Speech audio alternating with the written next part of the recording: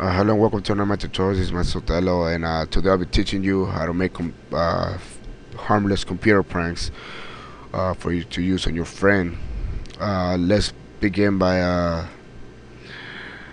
showing you what I'm talking about. Basically, we'll be making a batch file that contains a specific code, and that code is gonna do something. We'll not go into much detail on the code because I don't have that much time at the moment. You can always go to Google and find more codes that you can use for better pranks. But I will be teaching you a simple prank that you can do just to have fun.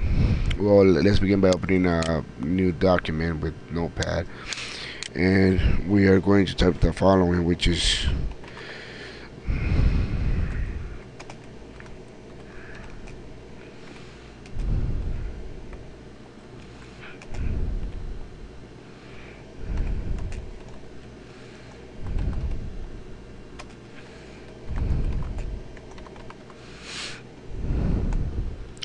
okay. Well, as you can see, I have my code right here already.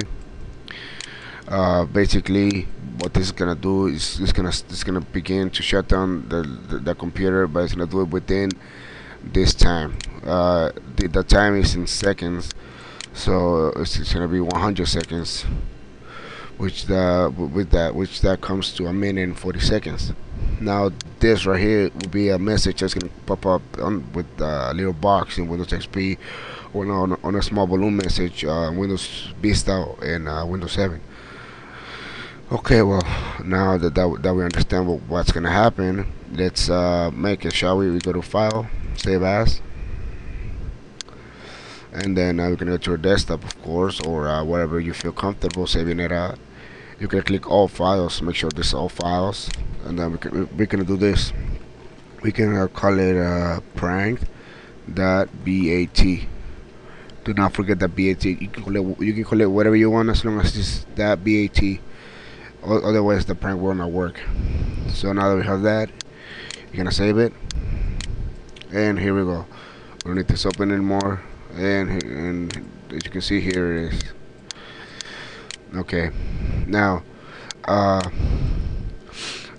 I already said before, this is gonna start shutting down the computer within that amount of time that you gave it. But of course, I usually don't encounter people that will just click on that file, especially because it has that weird icon that looks like belongs to the system file. So what I will do in this case is grab this little program which is called BAT to EXE converter. Basically means that it's gonna convert this little file, batch file, into an executable file, which you can add a couple of information to make it legit. Now you are gonna require an icon for you to choose from, and I already have one set up, which is this little laptop icon that I have right here. So let's open up the batch to exe converter. Oh, and by the way, you can go to Google and just Google this and find it. We'll provide a link to it, but you can always find it through Google. If you don't like this version, there are several other free programs out there that will do basically the same thing.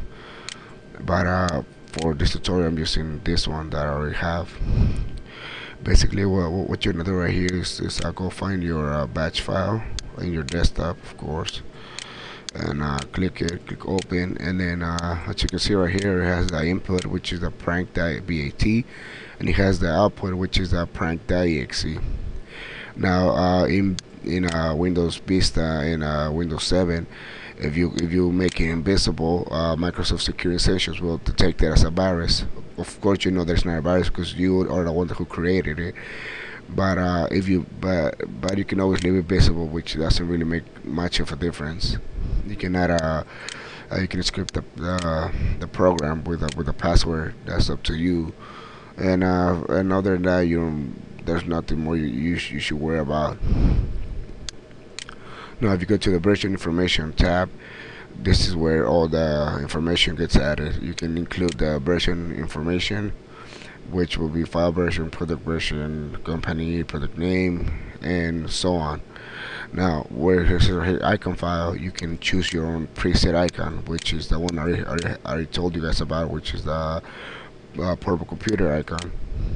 You just click that, and then you just click compile, and we have it done. As you can see, this looks a little more better. This looks a lot better than to send than just literally a square box with those. That just looks weird, and people will, and your friends will not trust it, even if it comes from you. Uh, Now, you can always choose different icons. There are plenty out there. Just Google icons and you will find them. As for batch files, pranks, you can just Google batch file pranks, and so on. And for the BAT to EXE converter, you can Google that, or you can download it from my from the link I will provide. Thank you for your time, and if you enjoyed this tutorial, please subscribe to to to our YouTube